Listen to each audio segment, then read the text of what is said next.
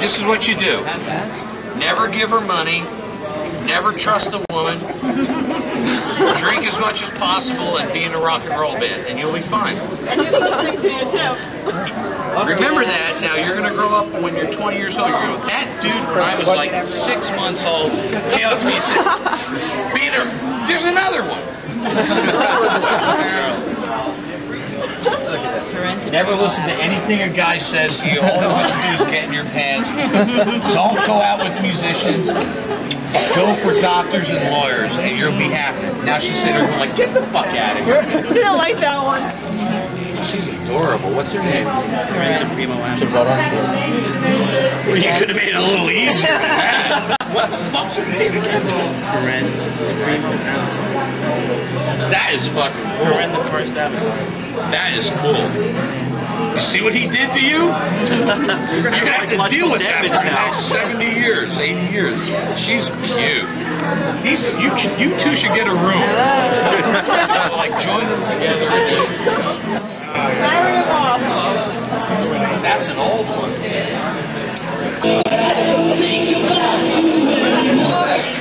But I'm still gonna kill you. It's blue last night. Everybody see that game? What game? So who are these guys? Oh, this is Keith Collins. Johnny Middleton's little brother. Charlie Middleton's older brother. Where's Brian from my father? And James. He was outside. And I'm the hostess Swanky, so play with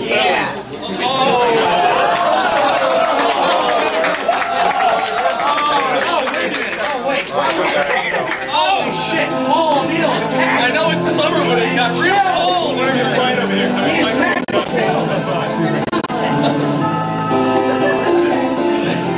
waiting for who? Jason, are we waiting?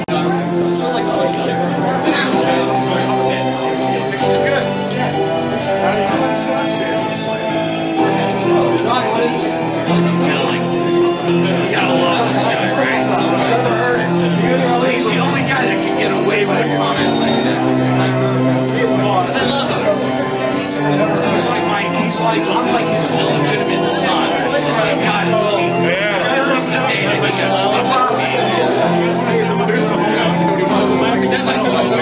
He tossed that under the table. Very intricate.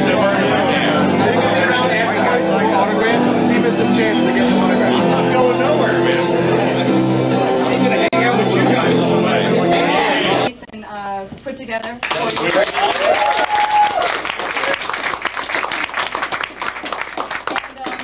Hopefully Andrew Worsted, you know, in Thunder Band in Canada.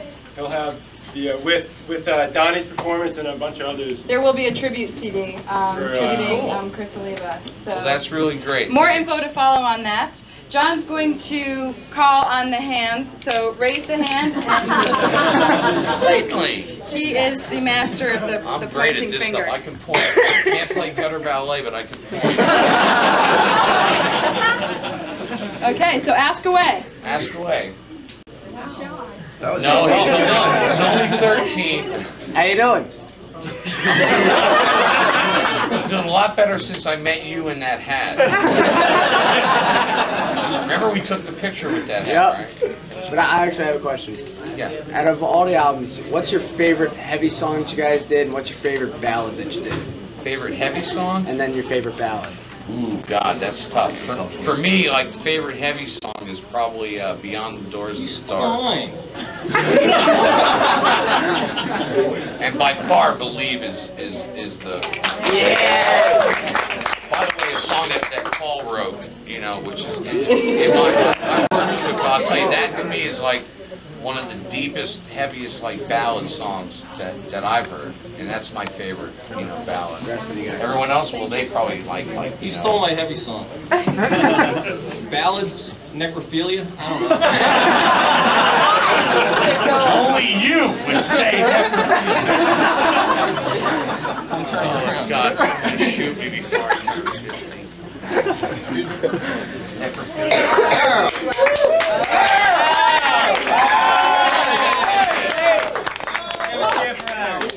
You got a tape recorder with your chair. Oh, wow. Yeah. Let me borrow those for a few minutes. All right. Did you want everyone, each guy to answer that? So, Chris, finish your answer. Necrophilia and what? Summer's Rain. Summer's Rain. And Paul? Hey, Donna! Hi, Donna. Can I borrow your car for a minute? Here, Zach, we got some questions You don't, for you. so you don't trust me, eh? Where's the Pokemon card? Where's that?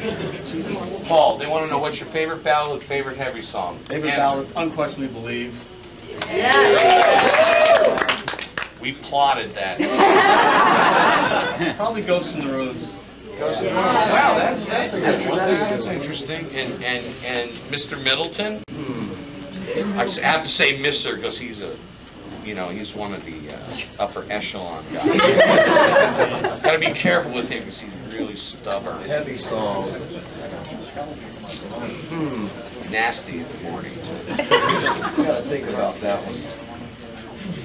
It's not like we have all the fucking time in the world to answer the goddamn question. I say Mountain King and probably Believe. All right, Steve. I agree with me. Yeah. Yeah, 25. When the crowd's gone, I like that. Legends of the Night. Al, Yeah, what's your favorite song besides Godzilla or anything like that? Whip most. Yeah, I mean, come on, you gotta love it. Next question, anyone? Does anyone have any? Go ahead. I was reading on the website that you guys are doing something for Broadway. We are? Yes. Yes, we are. Actually, Paul will probably be able to answer that better than any of us because Paul knows what's going on. Basically, what's going on is we sold Romanov to Case Theatrical, which is like one of the biggest Broadway producers. The only problem that's occurred is when John and I and Bob sold Romanov, there was no such thing as Trans-Siberian Orchestra. And then what's happened is Trans-Siberian Orchestra has taken up all the time that we're supposed to be working on that on Broadway. But since TSO has had so much momentum, it's kind of been distracting. But as soon as we finish the next Savatage album, we're going back to work on that. I got a question in 2 parts. Certainly. First, with the new TSO album, and then you're going to be touring that in New York. Paul, you probably answer that. You gotta understand, Paul knows everything that's going on here. John? No misunderstanding. Bar now. No, basically, Beethoven's Last Night is the next Trans-Siberian Orchestra album. Is 99% done. There's like 4 more days of mixing. There's only a 40% chance of that, though. It's great, though. You're gonna love it. It's really great. It's about the night It came out Beethoven. really good. It's basically about the night Beethoven dies. It came out killer, and that will definitely be out in January. Yeah, it came out. January of what year? January 2004.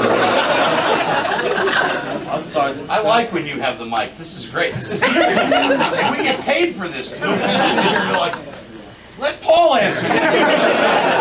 Yes. All I have to do is point to You're good at that. Great. First of all, Chris, I just want to say Italian punk kicks ass. Yeah.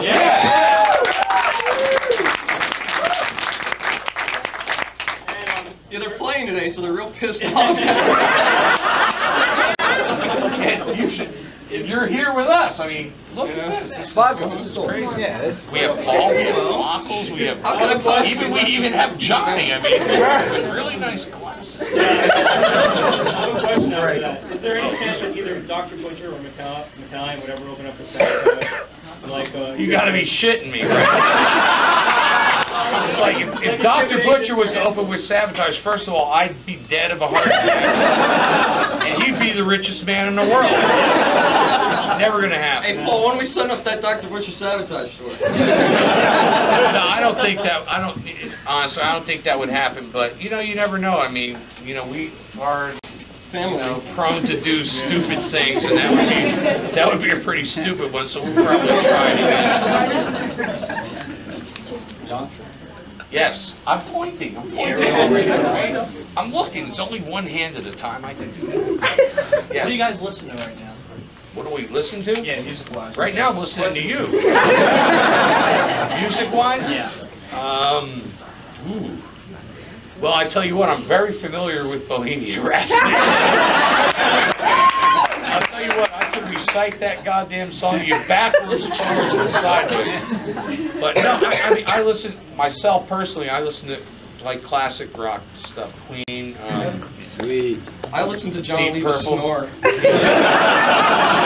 Very musical. It was musical. And then, you know, but no, like People classic get like rock those stuff, weather you know. tapes, the tape So he has to make a joke out of this, all right? It's like, I'm trying to be serious for once in my goddamn life.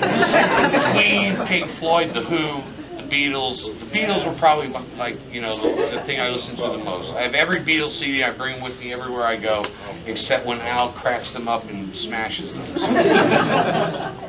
Hey, I love the Beatles, especially I Want to Hold Your Hand, you know, great, love it, you know, splendid. Are you believing anything I'm talking about? I need a drink. You're not believing anything. I was waiting for you to get to No, really, I mean, seriously, like Queen, Pink Floyd, The Who was a big influence.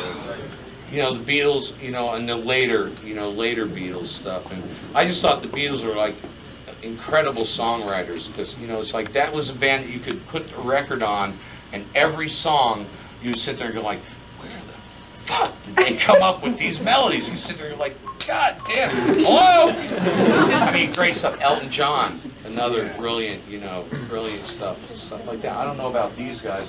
They probably listen to like Lincoln Logs or something. No, but I'm sure their influences are kind of the same. Imagine you drove 50 miles to sit here and look at me and go like, I can't believe he's saying this. I listened to, what's the song on Madden 90 or 2000 on the PlayStation? Dun, dun, dun, dun, dun. And I listened to John try to learn Bohemian Rhapsody for 2 minutes. They're pretty good. It was his fault. It was his idea. He's like, I got it down. And he's on the phone the next minute. Yeah, Paul's Bob Kinkle coming to Germany. It's like Bob Kinkle's like my safety net. You know, it's like when the guy's tight roping in the circus. It's like there's the net. Net, no net. It's like net. All right, if I fuck up, he's there. It's like it's great. You gotta love it. I mean, I can't even play gutter ballet, and I wrote it. Are you getting any of this? All of it. Remember all this stuff. This is very important. Walker, can you still hear? What? I remember the first time I went shopping at a mall with Steve Walcholz. Actually, I was with him when I got my ears pierced for the first time, and he had to like make me stand on a certain side of him because he can't hear out of one of his ears. We killed. That was me and my brother. Me and my brother Chris. I gotta tell you, me and my brother Chris tortured this poor man for 3 years. We were like, listen. take these broomsticks. We chopped up broomsticks and gave them to him to play and said, we can't fucking hear you. Use these. And then we surrounded him with all our amplifiers, and we were terrible, back then. We couldn't even play Smoke on the Water. Right? It didn't matter as long as it was as loud as possible. And Steve was like, wow, shit. Louder and louder. That's when the guy came up with Dr. Killdrums then. Because it was like he was hitting the drums so goddamn hard they were breaking into pieces. And my brother Chris, I'll never forget it, God rest him, my brother Chris was like, I can't fucking hear you! I'm like, you can't hear him, then you're fucking dead.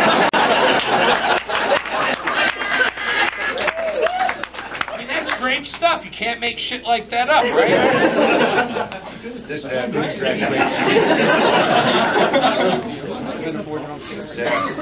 You haven't got one already? No. Oh.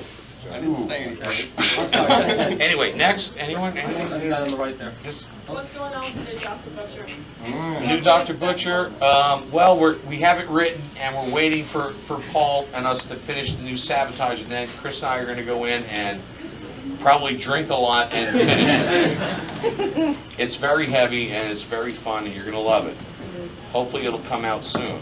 Probably within the next 10 years. But we'll take advance orders now. So money up front. Only cash, though. No. Send your money orders to I'm sorry, right there. I I wanted to say, you said a little bit ago when you were talking about the music that you listen to, how you're like, how did they come up with these melodies?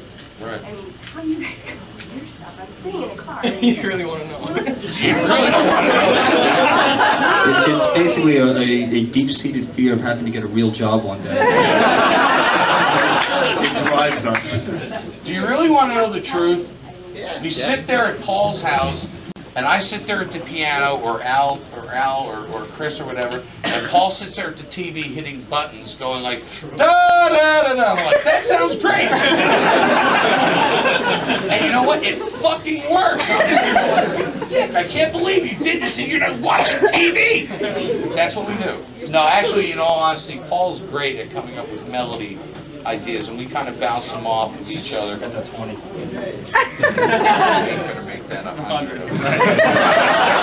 But no, in all honesty, Paul. Actually, all the guys involved in Savatage are good songwriters in their own right. They have their own different styles, which is cool. Chris, I mean, come on, you can't. Is that like heavy metal personified or what? And Chris is just like, I hate the world. So it's like with Chris, it's like, great, if we need something heavy, I just push and go like, fuck you. And Al is more like sophisticated writer.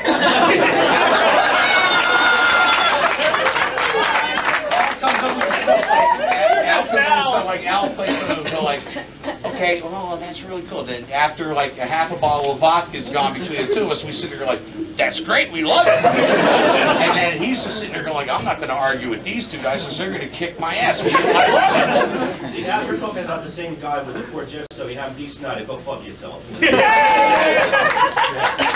was the George, that's right. I don't remember. Very sophisticated, man. No, it's like with Savatage, it's like an open forum and everyone contributes in their own. Honestly, one of the great things about the band is that, Why are you talking to I'm a smart one. Hey, no one comes into the microphone. Exactly. Everybody in the band has a lot of talent. Everybody fills in a certain, and like usually one person's missing, somebody else will come up with, and it's just, there's a lot of shortstops in the band. Usually really most of us are missing. Oliva's taken when we weren't looking though. criminal, too. Bad enough I get blamed for everything else that goes wrong. Now I'm a criminal. Listen, I haven't stole a song in 2 days. Come on. All right, John, find someone. I'm finding someone. Watch this Guy right here. Boom. This is for Paul. I just want to know, besides Savatage and the One Metal Church album, have you ever written for any other bands besides Trans-Siberian Orchestra? Badlands, Band Development, a number of bands over the years, but honestly, one of the reasons like we settled down with Savatage and Trans-Siberian Orchestra is just, especially Savatage, is I love John Oliva. It's a mad crush. There you go. No, it's the great thing about, because I produced a number of bands before Savatage, but the great thing about Savatage is anything that you can imagine musically, they can do. And, you know, it's for a while that I was producing bands, they would send you down and you meet with bands and you say like, play a D minor 7th chord and they give you this blank stare like, huh? You know, and it's like really scary. He says it now when I look at Al. Yeah. Hey Al, what's up? I remember me and Al were doing an interview for a Japanese guitar magazine, and they're going over our guitar solos, and they're like, "Can you explain this solo?" And Al's like, "No." I was doing a Phrygian mode, the Lydian, and the scale, and here and there, and they look at me like, "Chris, what about this song?" I'm like, "Well, my one finger was here."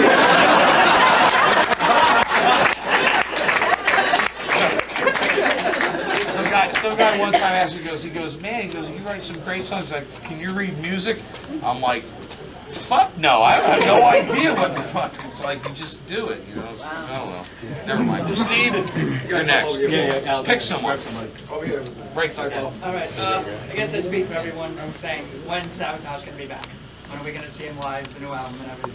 Paul? And we'll get the pickups next today. No, Zach's in Florida. He had some stuff to do, and we were lucky to get Johnny up, which was really great. Yes. And Al out of Long Island. In all seriousness, just for 2 seconds, we can't thank you guys all enough for coming down, because I know some people come. Yeah, I got to tell you guys, we really appreciate it. It's really, really cool that you guys all did this. It's like, I'm blown away. I'm sitting there going like, Jesus Christ, this is great. I mean, honestly, it's better than the money. Don't tell the labels that, but it really is. I think they're here. I think she's at the mall. This is probably with my wife at the mall. Anyway, anyone else? Right there. What I got? Paul, on the new metal church masterpiece, they give you credit for nutter butters and converters. Well, it's Kurt has a dog that I would always eat. When we did the last album, we always had a lot of nutter butters piled all over the console, and so we shipped out a case for the last album. You know, health food. You know, has the same nutritional value as like the Daily News. It's like that's like way better. Al Johnson's cheap. Yeah, back over here. Yo. Oh man, yeah, I like your old stuff like Sirens and Dungeons and Calling. You guys remember that retro 80s thrash when you guys came out like that? What year was that? I don't remember that. I mean, you know, that was like a great time because the thing was like Steve and myself and my brother. I mean, we were just like, we were a bunch of kids. We were just sitting there going like, what the fuck are we gonna do? So we were just like, whatever, and we came up with like Sirens. I remember us writing the Sirens record and sitting there in this. We had this rehearsal place that was classic. I mean, it was like a shitty rat-infested hole that we called the pit with like a parachute or like a roof, and it was like. But you know, we came up with that. We were like, man, there's something here, and. No one gave a shit. We were stuck in Florida. You know, we were like, wow, no one's ever gonna. And this one guy heard it, and he, took, the time to like get it out to people, and then everyone liked it. We were like blown away. I mean, we were just kids out of high school. Actually, we were kids thrown out of high school. I got a diploma. Well, you weren't thrown out, right? Steve was like the only one that like actually graduated. I got thrown out for lighting the vice principal on fire with a cigarette. It was a total fucking accident, I swear to God. Yeah, sure. Yeah, that's what my dad said. He's like, what did you do? I said, I lit him on fire. It was a mistake. One of those shirts that caught on fire. It wasn't my fault. I flicked a cigarette and he went up. And he's sitting there going, Oliva, you're fucking out of here. I may be out of here, but you're on fire. You better throw my ass. My dad just looked at me and like, get a job. I was like, I'm going to go play in a band. And I started playing in a band. But that period of time was a very, very cool period of time because we were just like finding out. It was like the first time we started writing music and stuff. And be honest with you, when I listen to it nowadays, I think it's fucking terrible. But if you think about it and you see the evolution of how the band evolved over the years, especially after we hooked up with Paul, up until we hooked up with Paul, we were very, very raw. And we just didn't really give a rat's ass what it, you know, we didn't give a shit. But Paul was the one that gave us the confidence to, like, you know, try to explore other things with, like, orchestrations and words the over keywords. 4 letters, words more than, you know, words that meant more than "fuck you," "this siren's," that shit. It was like, I was like, whenever I needed a word and I couldn't think of any, I think I was just like, what am I going to do here? Oh, great. That's great. Everyone's like, what made you think of that shit? I was like, I couldn't think of anything else to say, so I just went, great. It was very different for everybody. When I was growing up, I was into like Slayer, Celtic Frost, Possessed. When you guys came out, I was like, wow, it's cool.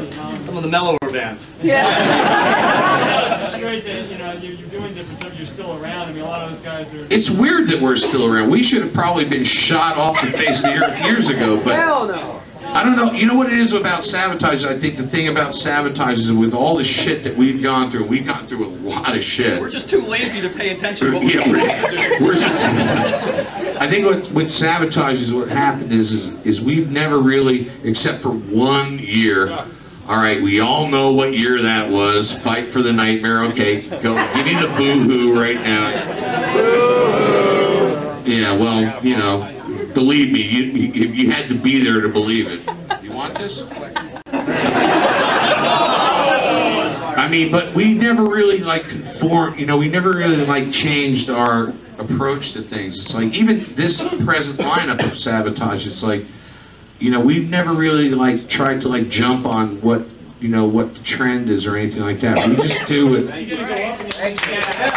Well, it's like there's no, you know, if you're going to follow that, you're going to end up falling off.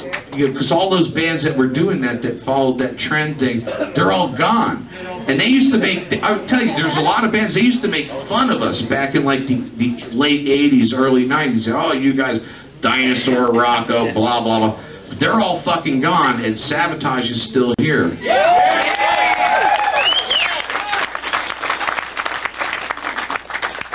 Thanks to a lot of alcohol and Paul's bank account. I'm only kidding. But, you know, that's, you know, Paul stealing the microphone. There's one thing that was important with Savatage, and I think the reason there's so bands either grow or they die. If you keep remaking the same album over and over and over again, you can see bands like from the past, I'll let remain nameless, where they just keep... That's what I was saying. Yeah, exactly. Well, yeah. You use the wording a lot better than I do. There you go, education.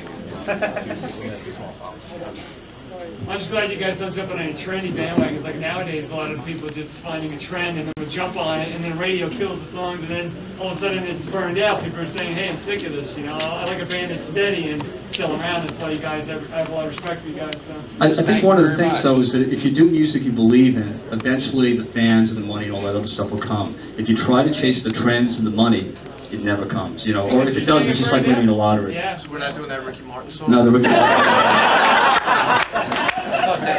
That would have been great. I mean, I practiced in Spanish for weeks. Jason, Ben? Yes. You guys seem to have a almost a cult following, and anyone who's into Savatage is most likely into Fates Warning or Dream Theater or any of those bands. How do you feel about them? About those bands? Those bands, and would you have a tour with them? I know you did a festival. We did a show with Dream Theater. We toured with Fates Warning. Yeah, we toured with Fates Warning like a long time ago. We did a long tour with them. Recently, like nowadays, like I think like on a we ruined tour their next lives. year. I don't think they're together. Is Fates Warning still together? Yeah, right. They survived touring with us. God bless that guy, because I know I got hammered many a night.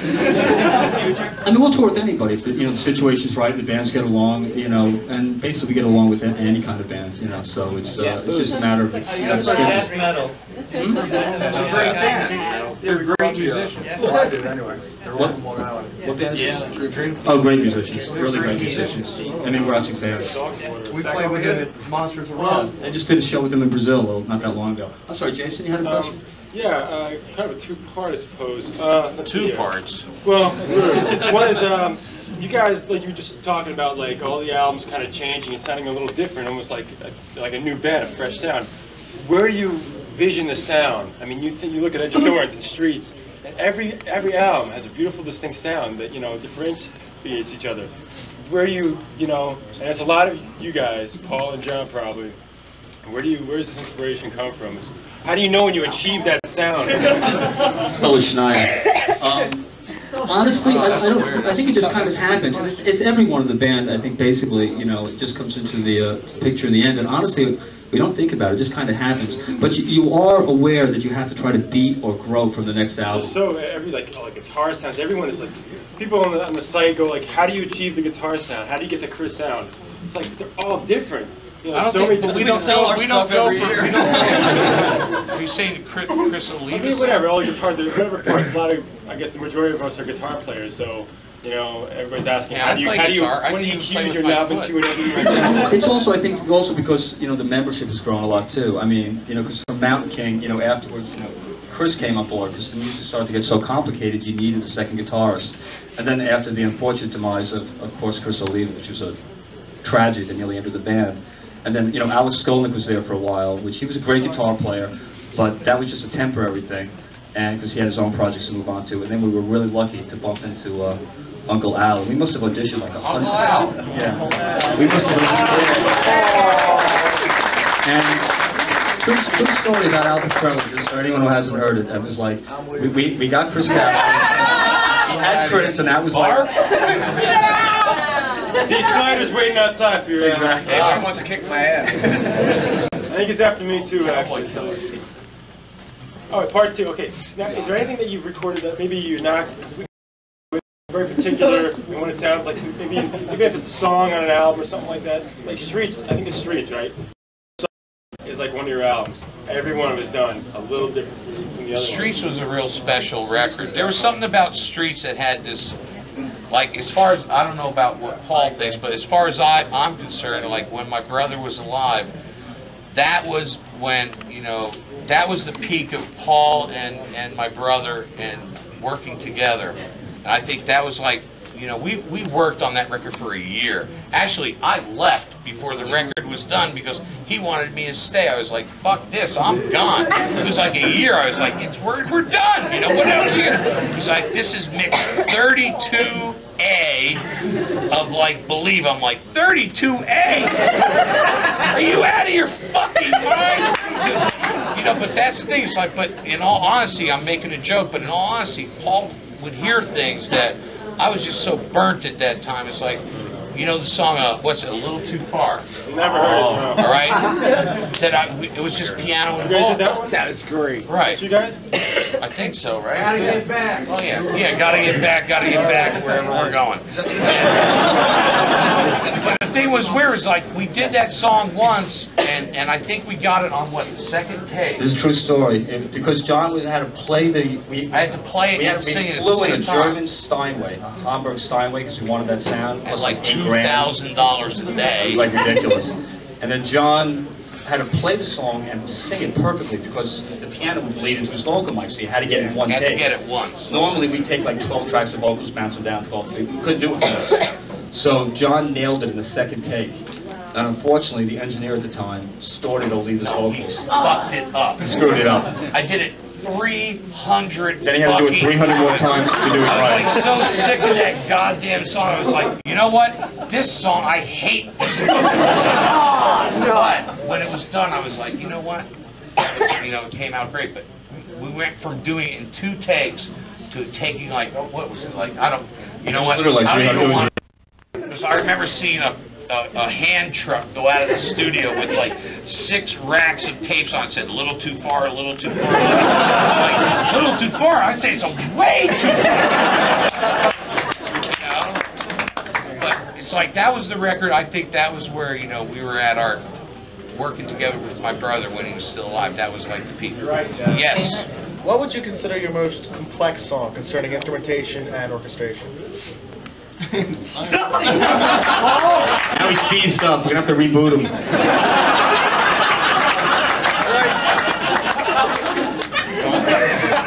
That's a good one. You know?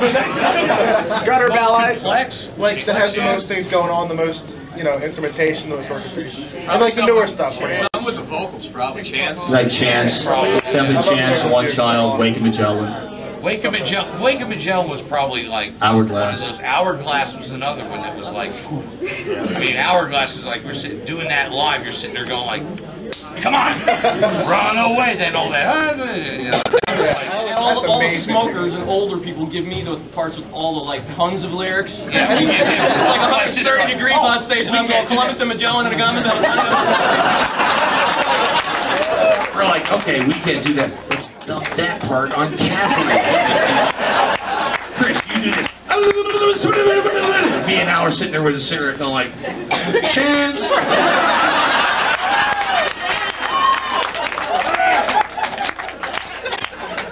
Chance. Caffery's like, we're sitting there looking. He's like, he's got his veins are like popping out of his head. And me and because Al's on my side of the stage, so we have this like thing sitting there. It's like our side of the stage is kind of like a bottle club, all right?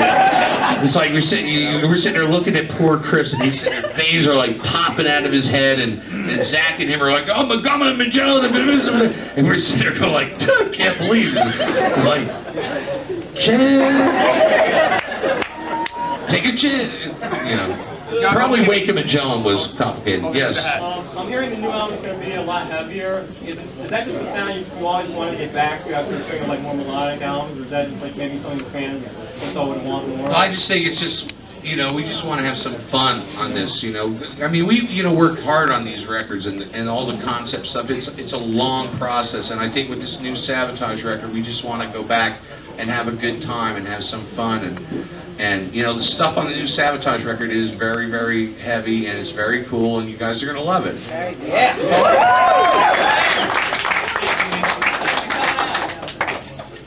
Psych!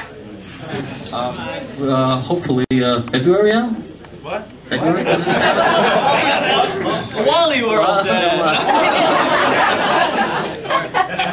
Yeah, Savatage out? February's a year. Yeah, well, with a little luck, hopefully it'll be out in February.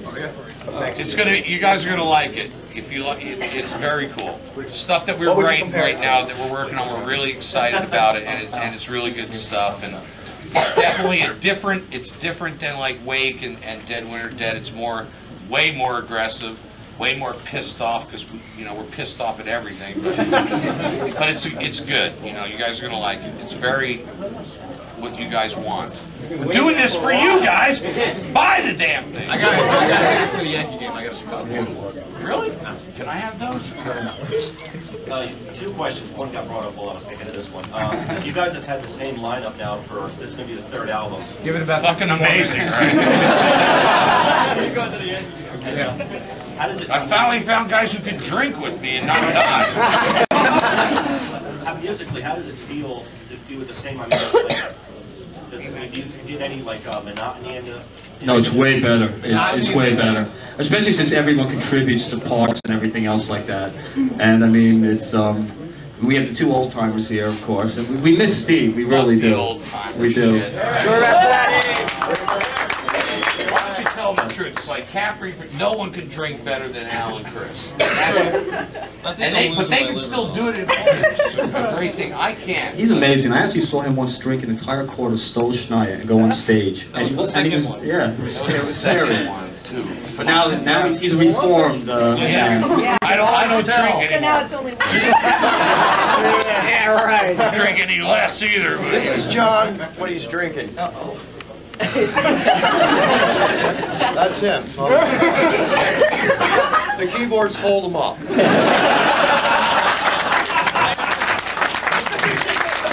can see it in his eyes. He's looking at the piano. He's like, black keys, white keys. Yeah.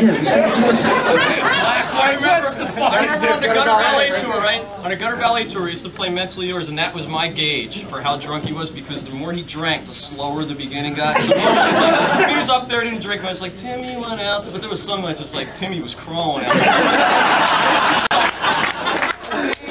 Oh, okay. Well, I have a bad reputation for drinking.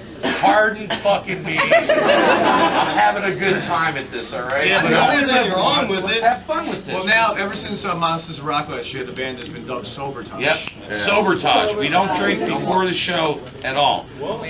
That's tough. You have no fucking idea how tough that is. But we have, and that's honest, that's the truth. Made a world of because difference. it's made a world of difference. Because I'll be honest with you guys, I've gone up on stage at times where I didn't even know what the keyboard was. I'm sitting there looking at it going, oh, okay, this. But you know, we got to the point where it's like, you know, we had like some experiences, like we were like, you know, we're ripping off people doing this. UFO? Who? Oh, those guys. Yeah, that was. Anyway, But anyway, you know, you just, you know, you have to like stay sober and do the show, and then after the show, then you know, you have fun to do whatever you want. Why are you talking when you we're guys become way too important to us, and we figured if we take it serious and work real hard, then you guys will stay with us. Because I've only been in the band 4 years, and I can't believe the following that he developed over the last 15 years, 18 years, 20. That wasn't even meant by that was a lot of love. You have your checkbook with you? You better have it with you. No, I mean, Al's right. I mean, that's like something that, you know, in all honesty, it's like, a lot of times I've looked at videos and stuff that we've done, and yeah, jolly. There's lots of good times, and we had fun where, you know, he's swimming across the stage on a guitar coffin and shit like that. Or you know, or kicking someone's ass in the first row. But, you know, it's like, you got to the point where it's like, you know, this is like not gonna work. And we really decided that, you know, the show is like, we're gonna come out there, we're gonna do this. What, you don't believe me? I believe you. No, when you get to places where a kid saves like 8 months, all of his money that he has to go see the show. The last thing you want to do is watch us go up there and be drunk. You want to do that? You go to Queens. Right, exactly. I can't follow that one. That was good. But you go to like Budapest, and the guy's like he said, saved his money for like 6 months to see the show. You know, and I started getting like a really guilt trip, and I don't give a shit about anything, but it started bothering me because I was like, you know, fuck, what am I doing here? You know, but Al was the one that actually started that whole thing.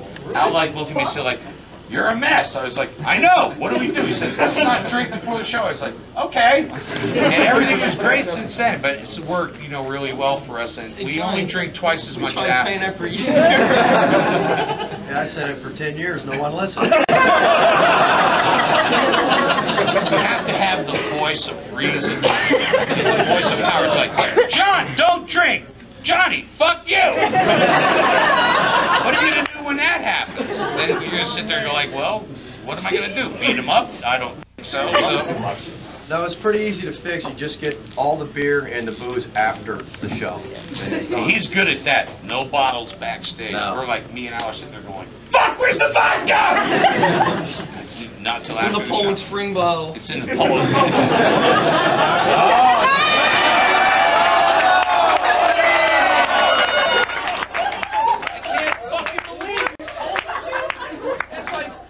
Wrestling is real. That was the one thing I had over him, and you fucked it up. All right, never mind. Next, switch the lemon like iced tea colors. Streets was supposed to originally be like 20-something tracks, right? Right. Now I know everybody in here can agree with me. Streets fucking rock. Right. Right. Now, it was 10 tracks. Are you guys ever going to re-release it? I know you put out like other tracks on other albums. Make the original, complete, exact Streets, all 26 of them. Well, if the record company didn't lose all the tapes, we probably would. There's a problem that I think some of you are aware of. Basically, Streets was the first 96-track album ever done, which was 2 48-track machines slaved together. And the reels were unusually big.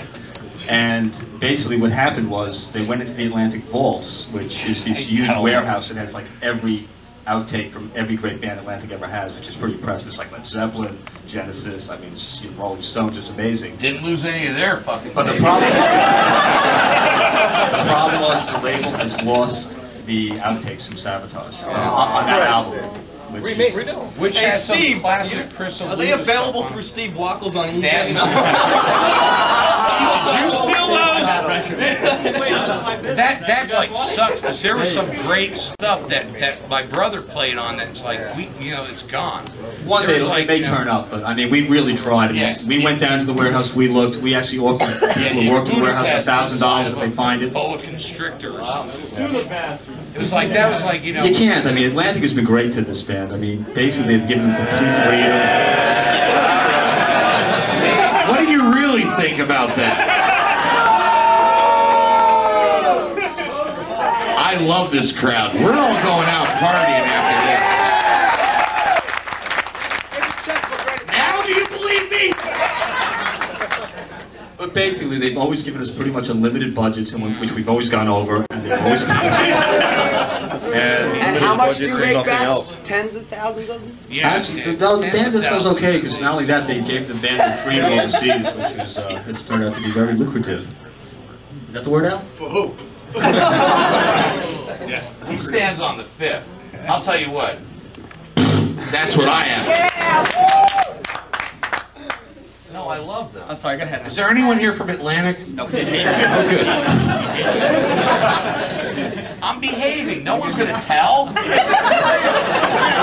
on our fucking side. They're not going to tell. Right? Are there any songs that y'all like hate, or not like hate, but if y'all are like sick of playing, like live or something? Sick of playing? Gutter Oh, Ballet? yeah. He's sick of playing sirens. If I have to play sirens one more time, I'm going to have to hurt somebody. Too far. You never get sick of playing because of you guys. I'll tell you what, if it wasn't for you guys, We'd be working. forget about it. We'd be working. We'd be saying, building. would you like ketchup with those fries, sir? We'd be saying, would you like ketchup with fries, sir? No, it's like you guys. It's like for you guys. I want to play with the microphone. See, the amazing thing is, shush.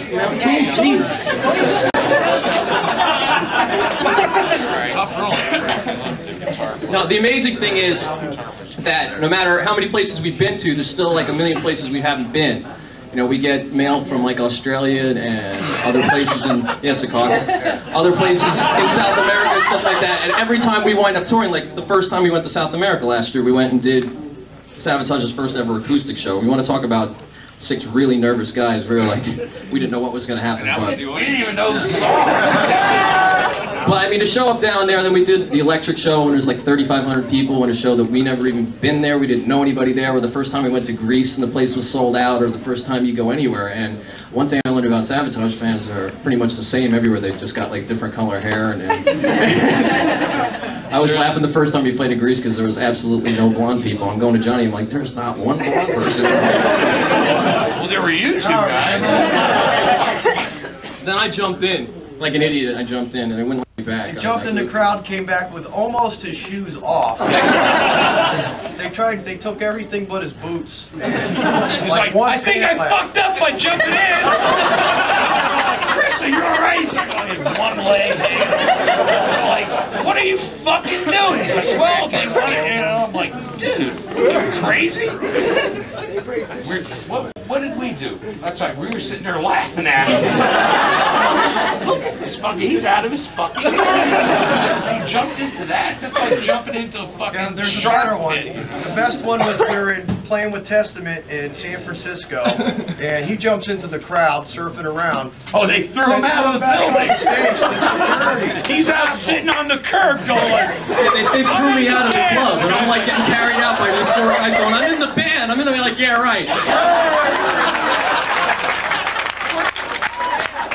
I'm sitting on the sidewalk outside San Francisco like this. I hear sirens. God's honest. Sirens. And we're up there going like, where the fuck is Caffery at? It's like, is he down there? We're like looking into the pit. These guys are like, kill! I'm like, oh fuck, I hope he's not down there. He's fucking out in front of the fucking place sitting on the curb. I'm like, well, tough encore for you, right? You know, they threw me out, you know. I snuck back in though. My tour manager came out to like talk to security guards, like crawled underneath him. What the fuck are you doing out here? Are you supposed to be in there? I think so. Am I getting paid? Go get it. We've had some memorable moments on stage. God believe me, we've had some memorable moments. You remember. That was my next question. What's one of your most memorable times on the road? Most memorable times on the road? Bank ride. We want to bring that up now. Steve might be still in trouble with the law. About Washington. Washington. I'll tell you what. Wait.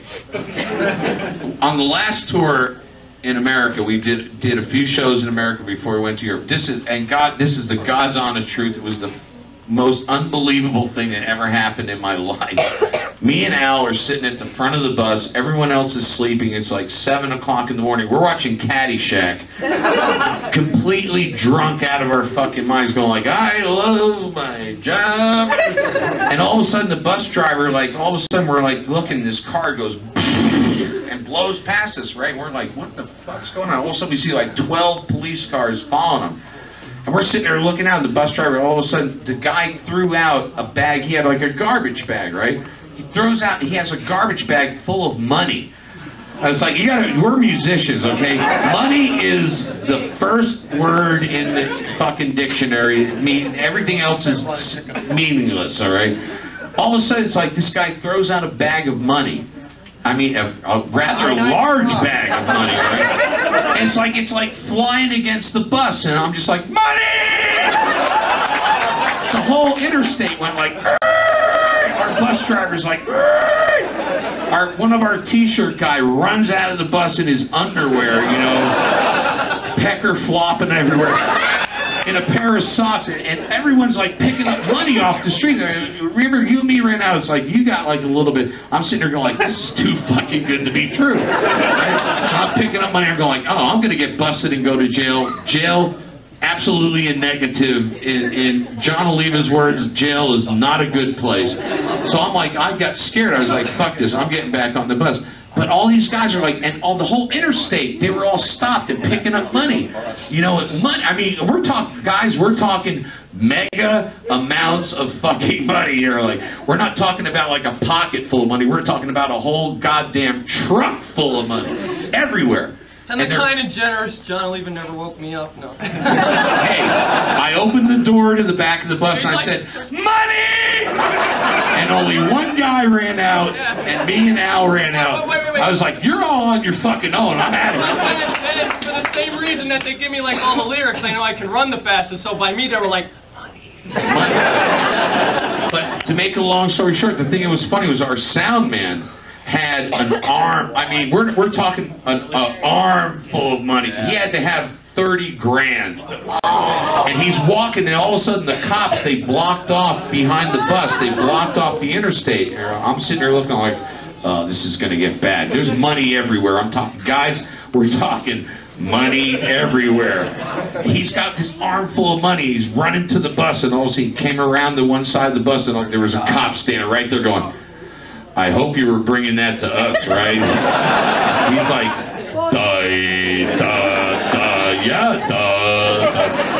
and it was like we were in the middle of a bank robbery. It was the most intense thing, but it was like something, you can't make that shit up. I'll never forget that. It was like Caddyshack. All I remember was like, and then he was on the fourth hole, and it was like, money!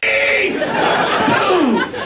Greatest road story. That is, of all the road stories, except for me killing people or something like that, was like the best. I'm sure the cops turned the money into evidence. Oh yeah, I'm sure they were like, you know, hey, should we turn this in? Well, fucking, I need a new car. There's no cops here.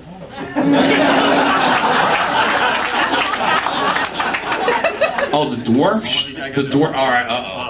All right. You're not going to talk about drugs, or all right. Not that would bother me. This is the best story, I think. Or they got a billion, but you guys got to do me one huge favor.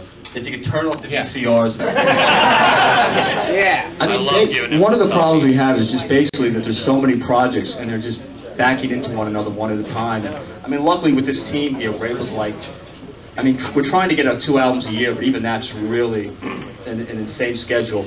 And a Broadway project would just wipe out albums for like a year or two, and that would be a bad thing at this moment. So the first Broadway thing will be Romanov, theoretically. Is this the illicit material? Actually, this question was for John. I just wanted to know how you got involved in singing the theme song for WWF. Yeah. You know what? Give me $6 grand for one day and I'll sing in your fucking back. No, actually, because that's just a joke. In all honesty, it's because of the money and what they were doing. It was all for charity. It was all for my father is crippled, has been crippled his whole life, and the money that they were raising for that was going to, you know, crippled children and stuff like that, and that's why I did it. I'll tell you what, I had such a great time with those guys. They loved me. They were like everyone else sucks. You are so cool. We're hanging out like Kevin Nash, who's like, that is one big motherfucker. I met The Undertaker first, and I thought he was big. I was like, wow, this is a big guy. Then I met Kevin Nash, and I was like, this guy is a real big guy. But we had a really good time with them, and they were like Paul said, they were perfect gentlemen. They were so kind, so classy. Another thing we learned, when you walk down 8th Street in the Village with 6 guys that are over 7 feet tall, everyone gets out of your way. It was great. I did part of the video shoot was I went to church with The Undertaker in a taxi cab. I was sitting there in a taxi cab with The Undertaker. He's like, we're going to church. I'm like, fucking cool. What are we going to do there? He's like, I'm going to walk up to the wall and I'm going to make believe like I'm like just looking around going like that, and you just stand there and just do whatever you do. I'm like, well, I can't do that because we'll probably get arrested. What am I going to fucking do? So I'm standing there looking at this guy. I'm going like, God, this guy is so fucking big. It's like, I'm a big guy. This guy made me look like a fucking dwarf. I'm sitting there going like, hey, man. Hello? But no, they were really great guys, and all the money that went for that went to, you know, crippled children and stuff, which was a great thing. And they were perfect gentlemen and stuff. And plus, they give us free tickets to all the wrestling shit. Oh, it's so cool, man. We went to titty bars with them and stuff. It was cool. I never felt safer in my entire life. I'm like, I'm surrounded by Kevin Nash and The Undertaker. I'm like, fuck you! What? I don't give a shit how, fuck you! Hey, these guys are... Okay, one more question now. I just want to know why I think like Savatage and metal music is more popular in Europe than it is in the States. Corporate radio. People drink more there. I think it's a combination of things. I think MTV turned music for a long time very fad-driven as opposed to musically driven. Yeah. And I think in the long term it may have hurt music for the, especially for the 80s and 90s, because image can take you only so far. Then the music. That's why a lot of these bands don't do catalog. That's why a lot of them don't tour. I mean, if you look at the big touring bands, most of them are from the past, and, which is a shame. This is when I was younger, which was a long time ago. I mean, the very long. Only kidding. The biggest touring bands were the current bands, and as opposed to now, the biggest touring bands like Pink Floyd and stuff like that. So it's, I think music's been hurt, but I think the pendulum is swinging the other way. And another thing that I think is hurt is that it used to be in the old days that if you were big in America, you were big all over the world. And that changed, like in the 90s. And I remember asking someone named Masahito why grunge rock and alternative. Masahito's the biggest DJ in Japan. I said, why aren't the bands that are like grunge rock or alternative that are huge in the States big over here? It's a great answer. He goes, oh, Paul, the Japanese kids look at this as American wine rock. In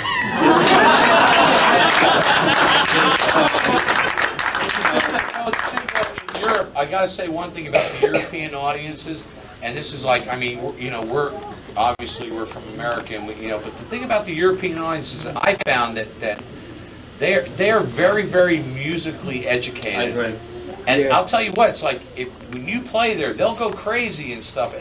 But you better do your shit right, because if you don't, they're gonna sit there like after show comes, you go, you sang the wrong word. I'm like, but I get people giving me like old live tapes of songs that Chris Oliva played. Travis! This is the way you were supposed to play it. He played it in this one show in Norway live like this in 1982. I'm like, I was not there.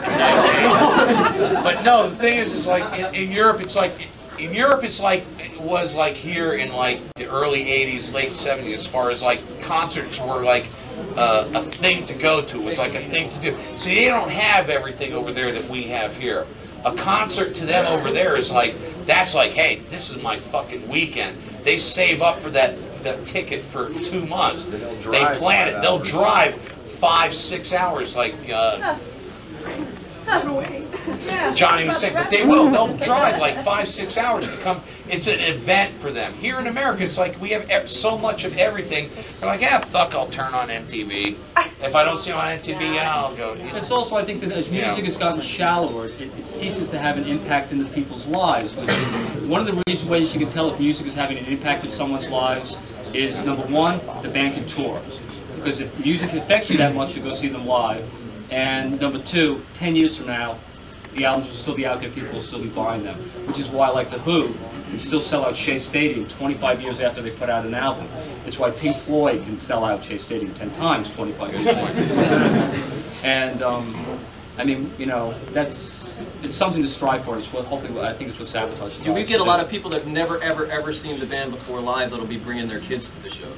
You know, they've been Savatage fans for forever, you know, and they'll be bringing them for the first time. So I think having the same kind of, and not like ever changing our music and just being Savatage throughout the years gave us the chance to be around long enough to be able to meet our following. I mean, because if we were changing and changing with the times and losing fans and trying to pick up new ones here and there, we never would have developed something strong enough where we went somewhere. There would be people that, I mean, there may not be 8 million people that own any one Savatage record, but if you added up all the people around the world that have a Savatage record, it's a lot more than a lot of fucking bands out there have sold. And we we've learned that you know, we can go to these places and play for a whole lot of people. You know, that's why. Very true, though. It is true. It's true. It's you know, we'll be, weird. up there, Like, we'll be up there playing in front of 100,000 people, headlining in front of bands that have sold like 10 million copies of a record, and the band will be sitting there getting all mad going, why is Savatage open? And after we're done playing and we like smack them around like a redheaded stepchild, then it's like... And we really have a good fucking time doing it, too. This is great. I drove from Long Island for this. You and Paul are going out. Actually, Paul brought his check. Wait. One more comment on the European audience. Chris hit it on the head. There's not that much product over there. They don't have a whole hell of a lot of money, you know. So when they listen to a CD, they analyze every note, nuance, lyric thing. It got to the point where I think it was me and you. We went out to some club one night in Germany or one of those countries, and there was this Iron Maiden band playing, right?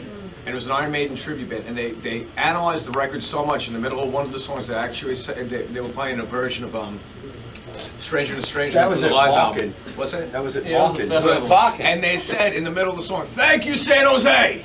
Yeah. Because that's what Chris Dickinson said on the live record. They don't know what the fuck they're doing.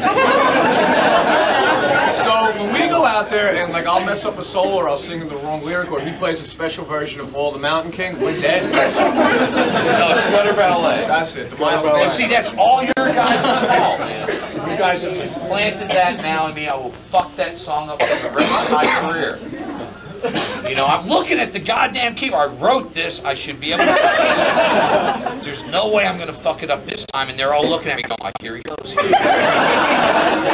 da, da, da. Clanker! God damn it! Now it's like it's a joke. It's like they all say, no, wait a minute. One time we really paid attention to it because he got done singing the end of what was like Believer when the crowds got something like that. And he looks up and he goes to the audience, he goes, the old man still got it. And he goes to start going about it, it was like, ding, ding, twang.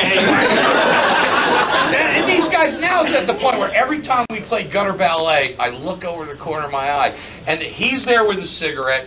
Him and this guy are standing there going like, it's like in a fucking track or something. They're like, I got 10 on Oliva blowing it up. So it's like now they've implanted it in my mind. So now it's like I know it's going to be clank, clank, clank, clank, clank. Oh fuck! Now you know, never playing that again because you guys have jinxed me forever. Yeah, but who cares? You know. Anyway, are we going to play something? Yes. What are we playing? Well, I guess. What are we doing? Paul, track of your choice from the new TSO. Oh wow, cool. Ooh.